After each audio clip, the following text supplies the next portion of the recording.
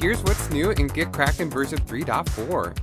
GitKraken Pro now integrates with Microsoft Visual Studio Team Services, or VSTS for short. Navigate to Preferences, Authentication to set up integration with your VSTS account. Here you may enter your host domain, which then lets you configure the personal access token for the account. We will provide a VSTS link to configure the token, which you may then enter back into GitKraken. Once the connection is complete, you can clone and initialize repositories onto your VSTS account. Additionally, you may now add or manage remotes or pull requests for any of your VSTS repos. Okay, a few other updates. We now support Araxis and P4 merge as external diff or merge tools.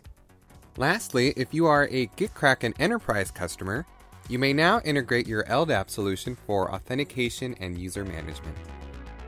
That about covers what's new in version 3.4. If you like this content, we'd be grateful if you give us a like or even subscribe to our channel for more updates. And hey, thanks for watching. We'll see you in the next video.